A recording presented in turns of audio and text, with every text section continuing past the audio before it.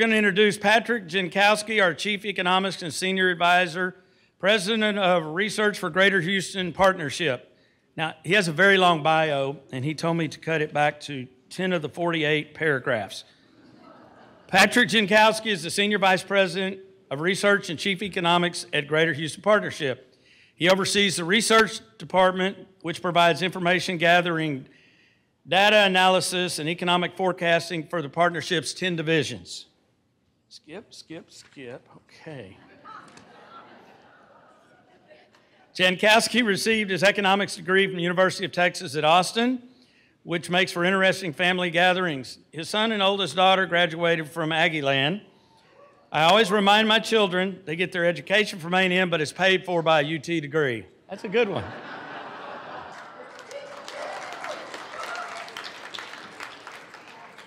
His youngest daughter wisely decided to go to Texas State University in San Marcos. Jankowski has worked for the Greater Houston Partnership and its predecessor, the Houston Chamber of Commerce, for 39 years. That'd be a record for most employees and marriages. He also has been married to Olga Jankowski for 40 years. They broke another record, which is a record for most marriages. Both have wonderful experiences. Without further ado, let's get him on stage.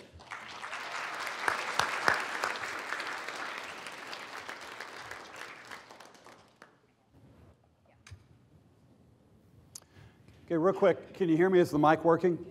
Great, okay, I appreciate that. As you guys, if you see me before, I do pace a little bit. That's the reason why I asked for a lavalier. So, okay, let's go ahead and get started. You heard my bio. Just real quick, I'm with the Greater Houston Partnership. It's like a mega chamber for the region. I just encourage you, we've got the easiest website in the world to remember, houston.org. Doesn't get any easier than that. I encourage you at just some point to check out our website, find out what we do. Right now, one of the things we're actively doing is we're in Austin advocating for more money for the region, for highways, for education, and so forth. And we also do corporate recruiting. So there's some data that my team puts out on a regular basis, and it's free to anybody who wants it. And I'd like to encourage you, we do a newsletter once a month, which is on the left-hand side, where we talk about Houston's economy, Houston being the region. We do something also called a key economic indicator. It's like a 1-minute read. It's 60 seconds. Just real quick on housing or on employment and so forth. If you would like to receive these, and like I said, it is free, go ahead and write down my email address or take a picture, send me an email, and I'll get you on the list. After you've received a couple of them, if you go, I'm not interested, I won't take any offense. Just let me know and we'll take you off the list. But one of the challenges that I'm facing, one of the things we're facing, is trying to find good information about the economy, because there's a lot of misinformation out there. There's a lot of stuff which is misleading. One of the things we try to do at the partnership is just give it to you straight up and tells you this is what the data means without any sort of political interpretation of it. So just real quick, I want to start talking about the pandemic, COVID. We lost 360,000 jobs over a 2-month period. I was very concerned.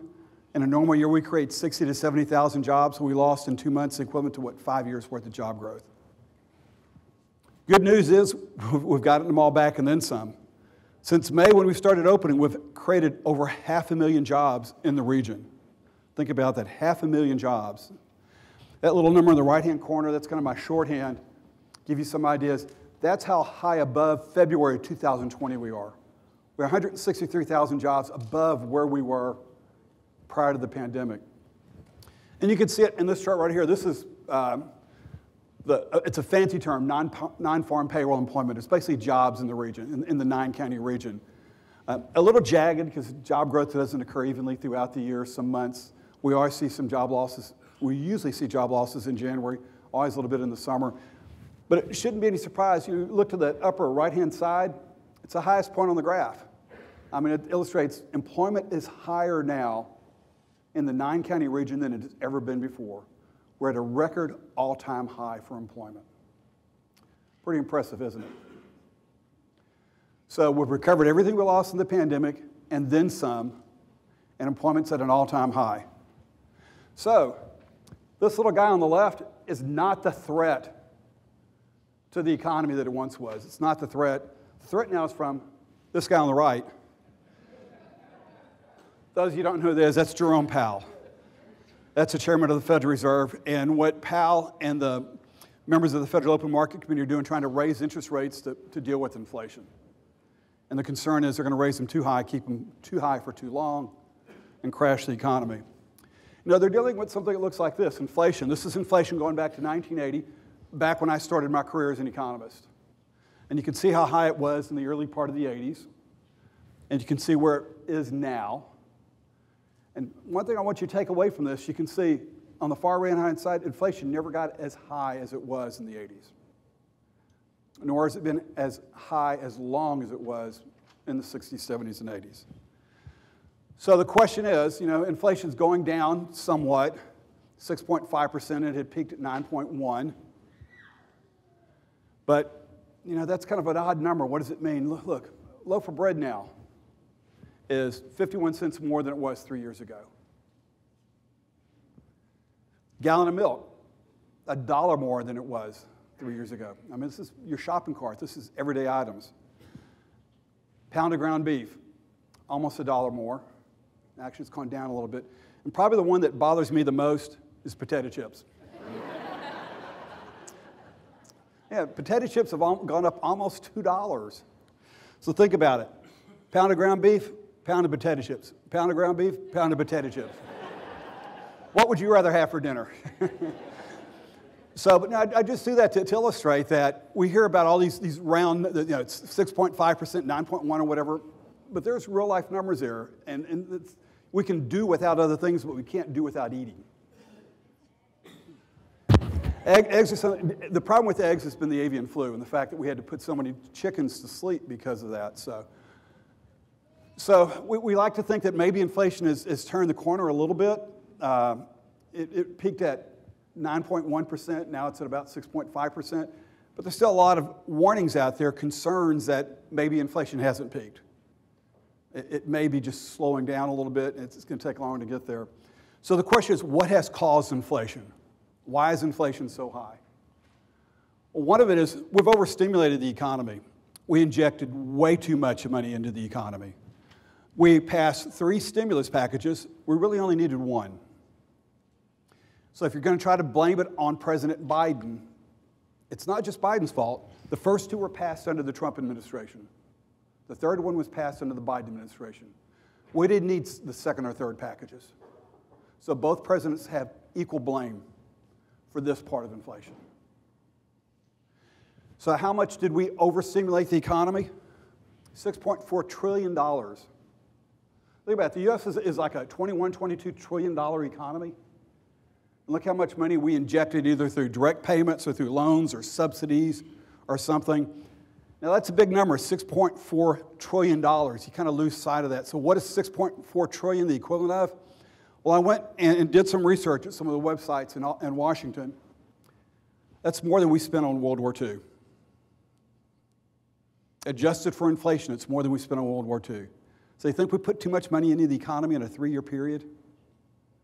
It's supply and demand. You put too much money out there, you're going to spend it, demand those goods, and you're going to drive prices up. So that's been one of the causes of inflation is we overstimulated the economy. We put too much money in it. We needed 1 package. We didn't need 3. So what did we do with that? I mean, the first one, yeah, we spent it. That's what Congress wanted consumers to do. We wanted them to spend that money to get the economy going again. And some of it we saved a little bit, paid off a little bit of debt. You know, once you kind of inject the money in the economy, but what happened with the second package? Spent very little of that. Most of it went to pay off debt, pay down credit cards, bring those balances down, or saved it. And the third package, spent even less of it. Paid off even more debt and saved even more of it. So you kind of, hopefully you see my point. We didn't need the second and third packages. The first ones did what we wanted to do. So one of the problems out there is there's just this concept of excess savings. Consumers saved a lot more than they would have normally, and they're spending that savings now, and that's what's continuing to affect inflation. And also having that excess savings, that's one reason why consumers have been able to maintain their lifestyle. Things are more expensive, but what they're doing is they're drawing down their savings to purchase the same amount of goods, using their savings to do it to maintain their lifestyle. Give you some idea of how much excess savings is out there. This is something that the Federal Reserve put together, and you can see at one point excess savings were over $2.2 trillion. And it's going down, which is helping. I am concerned it's going to get to some point to where there's not going to be the money out there. We're going to have to pull back on spending because we just don't have the room on our credit cards, unfortunately, or not enough savings. So that's been one cause of inflation. We put too much money in the economy. Congress gave us too much. The other is we forget the impact the war in the Ukraine has had. There's a lot of stuff that we purchased from Russia and from the Ukraine, and it's difficult to get those things now, either because of the war or because of embargoes. Now, what do we buy from Russia or the Ukraine? Palladium, natural gas, oil, corn, fertilizer, aluminum, wheat, steel. All these sort of things feed into the supply chain. Anybody here want to know what palladium or primary use of palladium is in the U.S.? Catalytic converters. So if you think about the rash of thefts of catalytic converters, the price of palladium's gone up. Some thieves are going where they know they can get the money. So that's been one of the things which has affected inflation. There's a school of thought out there that says it's just corporate greed. Corporations are going to charge more because they know they can get away with it. Corporations have been dealing with inflation of their own. This is the Producer Price Index. What corporations are paying for what they need, their supply chain costs to be able to deliver their goods and services. And you can see at one time, kind of a business measure of inflation was above 20%. And it's gone down, but there's still that pressure of paying more for the goods that need to go into manufacturing things in the U.S. That has affected inflation. And the labor shortage. Those of you out there, I assume, I go to events like this and I hear people talk about they just can't find the workers. They just can't find the workers. I see some heads nodding. So what happens if there's a shortage of workers? You have to raise wages. You're either pulling them out of retirement, getting them to leave school early, which you don't want, or you're taking them from another employer by paying them more money. And that feeds into the wage aspect, the wage price spiral, the concern. That's affecting it. A lot of people took time off during the COVID pandemic and didn't come back, and you can see it in this right here. This is a labor force participation rate. You have people who retired, people who just said, I don't want to work anymore, people said, I'm going to do something different. There's a real tidage of workers, and that's feeding into inflation. So it's not any one thing, and that's one of the reasons why it makes inflation a little bit more difficult to control. So what is the cure for higher prices? It's kind of ironic. What is the cure for higher prices? It's higher prices. You make something more expensive, people consume less of it. Or if something's more expensive, supply chain kicks in and you produce more of it. But right now, what the Fed is trying to do is raise prices to try to tamp down demand to get things more in control. And the way they're raising prices is they're raising interest rates. So that anything which is bought on time, anything you have to finance, whether it be an automobile or construction of a new hospital, you're going to have to borrow money to do that. If you make borrowing more expensive, the demand for vehicles will go down, or maybe you'll postpone some of those decisions about expanding your operations. And that's where kind of the concern is, that they're going to raise interest rates so high, keep them there too long, that it's not just going to have the soft landing, but a hard landing of the economy. This is a guy right now who's administering the medicine, Jerome Powell. Had a meeting just this week. They raised interest rates another 25 basis points, 0.25%. Of the last 9 meetings the Fed has had, they've raised interest rates 8 times. Want to get some idea, that's what it looks like. Now, they made them really low during the pandemic because they're trying to stimulate the economy. And now they're raising interest rates to try to get the economy to cool off just enough so that we don't have runaway inflation, trying to get inflation back under control. It works all the way through the economy. Then you can see the Fed raises interest rates. You can see what happens with mortgage rates. At one time, they got above 7%, but right now they're around 6.1, 6.2. But it makes buying a house more expensive. It raises that monthly note. And so what happens? We sell fewer homes. And you can see this is on an annualized basis. Back in November of 2021, we're selling homes at the rate of a little over $6 million a year. Now we're down to a rate of around $4 million a year because people just can't afford it. and hoping that making that interest rate higher, making that note higher, is going to depress demand just a little bit and house prices will get under control. So the banks out there are really worried about this, the big banks. You know, they've got a whole team of economists that look at this trying to figure out what's going on. And they are really worried, and they're already starting to set money aside because they're worried about loan defaults. Some of the things that if you read what the banks are putting out, what their concerns are, one of them is this, is the savings rate, because consumers aren't saving any money. They're spending their savings to try to maintain their lifestyles. They're worried that the long-term implications for that. Though there's single-family housing starts. You know, the first one I showed you was existing homes. These are new homes. And the impact on housing, it's not just the impact on housing. So if you think about building a house, there are the jobs of building it, but think about everything in the supply chain. Think about the lumber. Think about the laminate flooring. Think about the window coverings. Think about the appliances. Think about the composition shingles, all those sort of things. And it's not just that. My wife and I bought a house a couple years ago, if I can use ourselves as an example. And when we moved into the house, we made a decision. We're not moving the living room furniture. We're going to set it out by the curb. I mean, well, it was heavy trash day, so. So we just didn't set it out. But the thing is, when people buy a new house, don't you like to put new stuff in it rather than move the old stuff? So that affects, thank you for nodding, that affects the whole retail supply chain. People want to put new furniture, all sorts of new stuff. And so it ripples throughout the economy. So that's one of the concerns. It's also getting harder just to borrow, because the banks are so worried about what's going to happen with the economy. They're tightening up. And they're not lending as much, or they're being much more careful about how they lend. And so this is another concern. These are the sort of things which could really slow down the economy. So are we going to go into recession? This is a survey of the Federal Reserve Bank, not Federal Reserve, I mean, this is Wall Street Journal. The Wall Street Journal does a survey of economists and asks them all these questions about the economy and about jobs, about interest rates, about oil prices, and about likelihood of a recession. And based on the last survey, they came up with a 61% probability of a recession this year. I need to let you know, I don't believe this. I disagree with this, and I'm going to show you why. Okay? So this is an organization I'm a member of, National Association for Business Economics, where we survey our members and ask them similar questions. And this one was, if there's a recession in 23, when will it start? And, you know, over half of my colleagues think it's going to happen the first half of the year. I need to let you know, I should have put up here, don't know or not applicable, because I don't think we're going to be in a recession this year. But the problem is so many of my peers think we do. So many of the Wall Street economists think we do. And I'm going to show you why. You know, my concern is that you guys all played Ouija. You know, and it's just really reading your own vibes.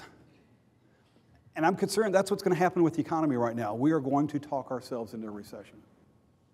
We're going to believe it so strongly that we're going to act like we're in one, even though we aren't.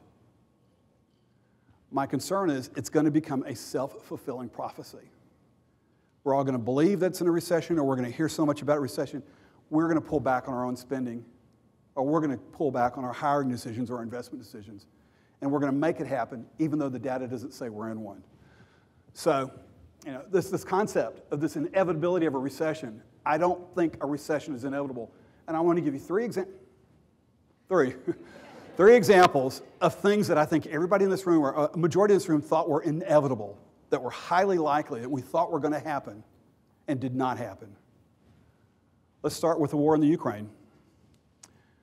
Almost a year ago, remember when Russia first invaded the Ukraine, and we thought that Ukraine couldn't last more than a few weeks.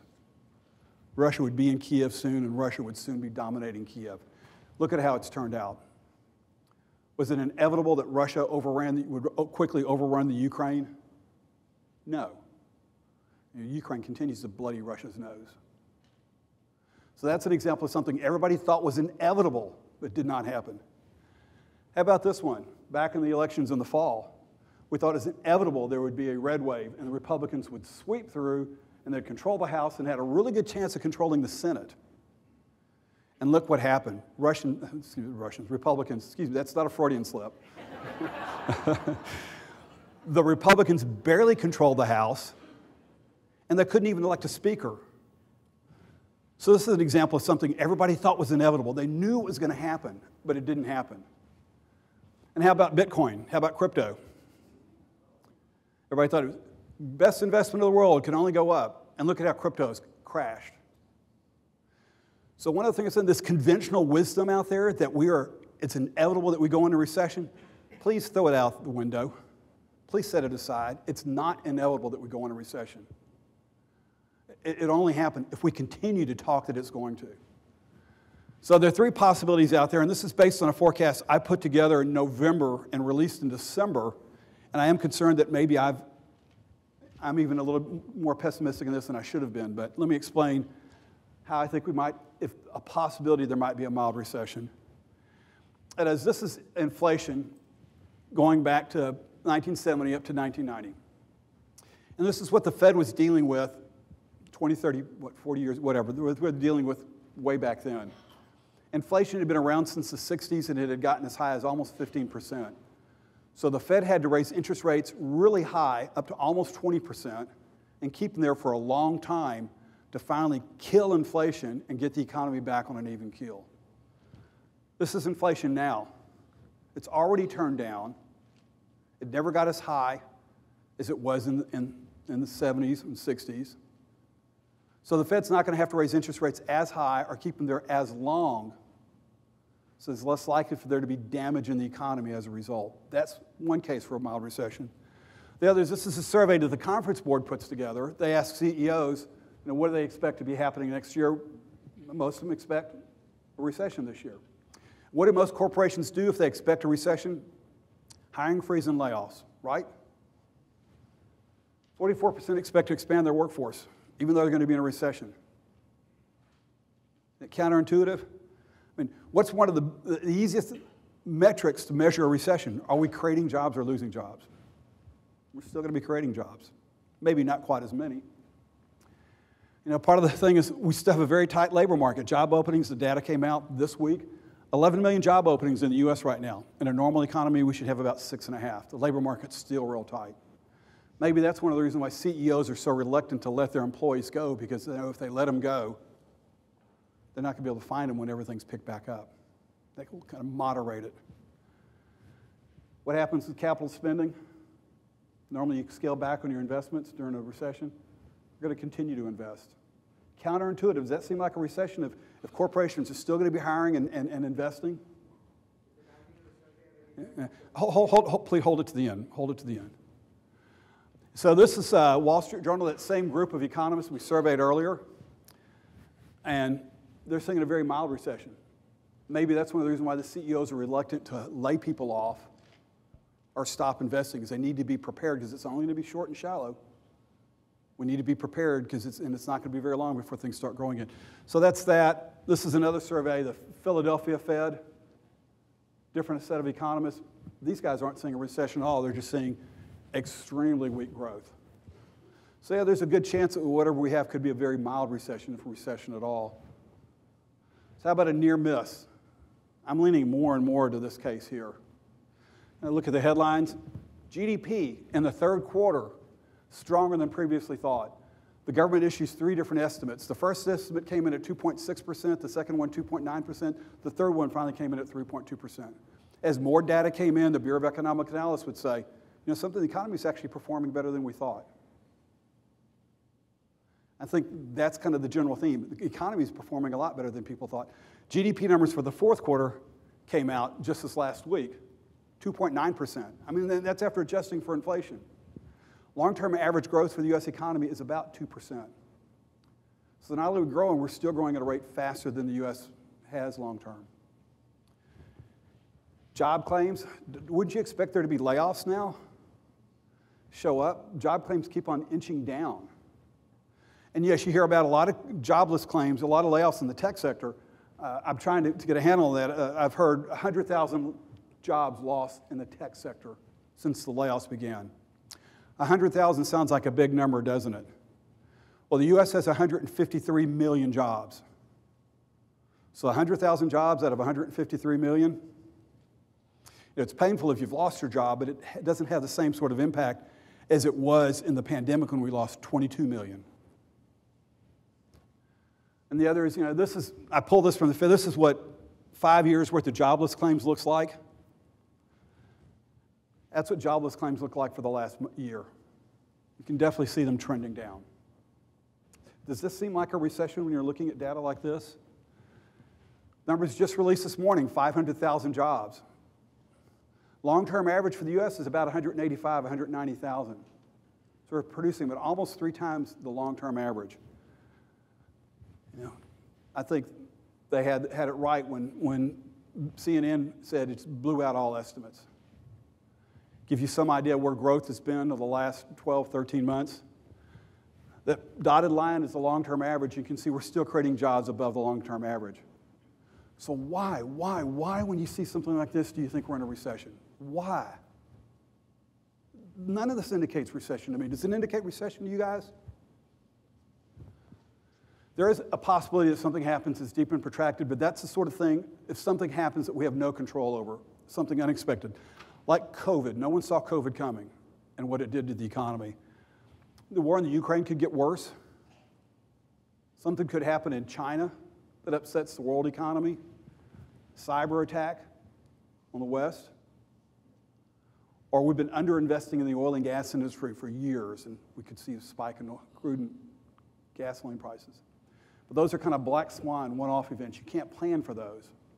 But if something like this did happen, yeah, we could have a recession. So the probabilities, 50% mild, 30% near miss, 20% something deep. And like I said, I put these numbers together when I was working back in November, and I almost wonder if I should flip the 50 and the 30. Because as more data comes in, I continue to see strength in the economy. I don't see weakness.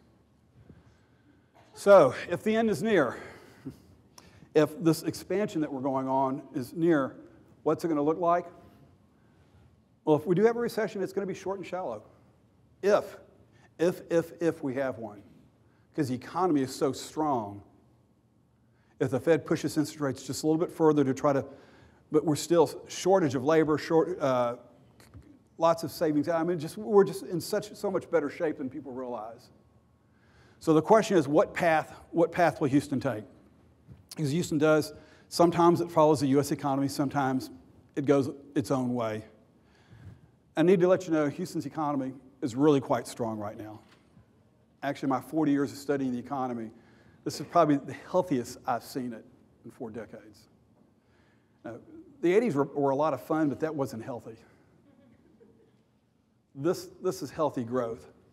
If we look at initial claims for unemployment benefits, a proxy for layoffs in the region, it looks a little bit like the one I showed you for the U.S. We don't see any increase in people filing for unemployment, so there's not an increase in layoffs in the region.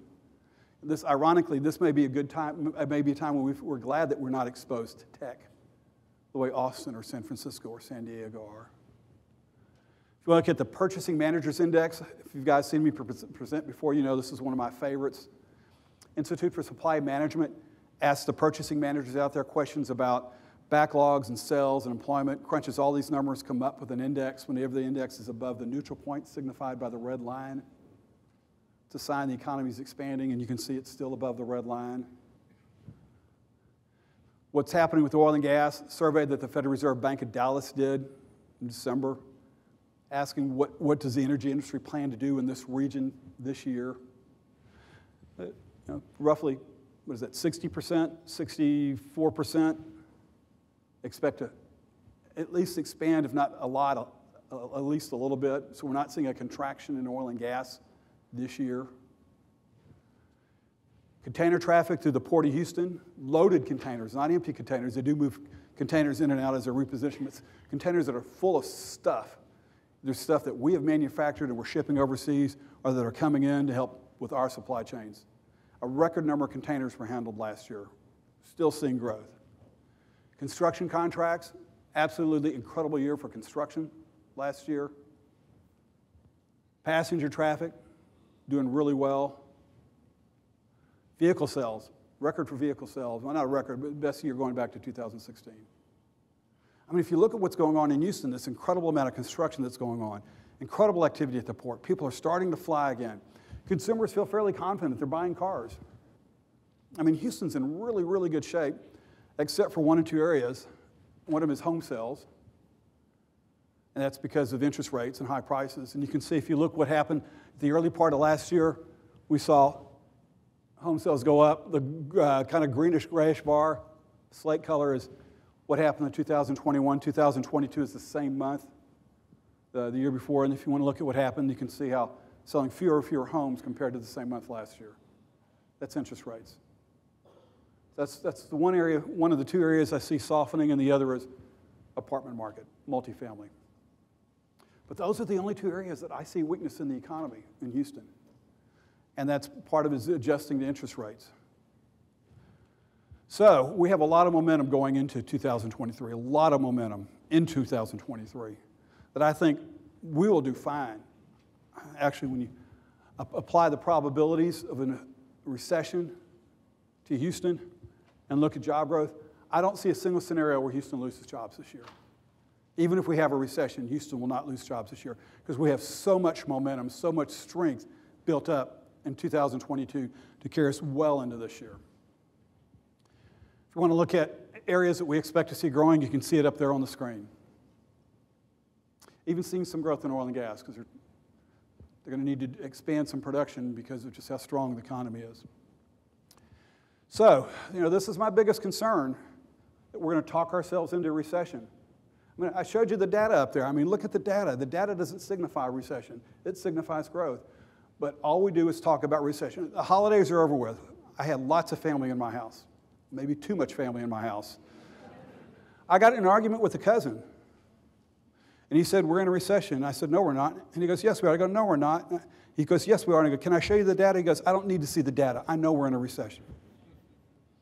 How do you that sort of attitude, that sort of thinking, denial is the danger which could put us, we're going to be talking among ourselves about, yes, we're in a recession, and it's going to affect our behavior. The biggest danger to us right now is ourselves, our talking ourselves into recession when the data doesn't show it. The U.S. created 500,000 jobs last month. 500,000 jobs. That's an incredible number.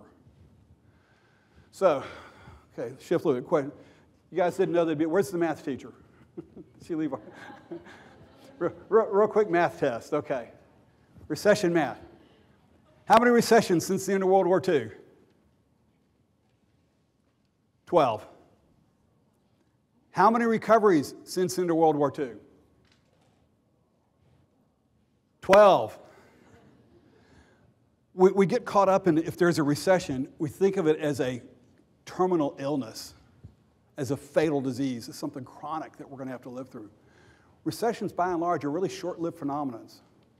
A recession occurs to correct something in the economy. It's a way to borrow a healthcare metaphor. It's like a fiscal therapy. And what we're trying to do right now is correct inflation, correct it by raising prices. So what you're seeing right here, a grab from the Federal Reserve Bank of St. Louis website, that blue line is employment for the U.S. going back to the end of World War II. Look how that line just pretty much goes up. Those little columns, those are actually recessions. Look at how wide that gap is. Look how much white space there is up there versus the gray space. The point I'm trying to make is the normal state of the U.S. economy is expansion. The normal state for Houston's economy is growth. We have periods where we may slip a little bit and slide a little bit, but those periods always end, like my joke about 12 recessions, 12 recoveries. But we should not, even if we slip into a recession this year, it's not a permanent state. It's like going through physical therapy to get healthy and come out the other side. So to give you one other illustration, I actually counted the number of months the U.S. was in recession since World War II and the number of months we were in expansion. And you can see it up there. I think it's pretty telling that 86% of the time the U.S. economy is expanding. 14% of the time it's in contraction. We shouldn't lose sight of that. So if we do talk ourselves into recession, which I hope we don't, it will be short-lived. So final slide. If I was going to summarize it all in one image, left-hand side is short-term outlook for Houston and the U.S. Right side is long-term outlook. A little cloudy right now, but there are some patches of blue. Long-term, still sun on the horizon, still growth. We'll do fine. We just need to get through whatever 2023 has in store for us. With that, I'm done. Thank you very much. I appreciate your time.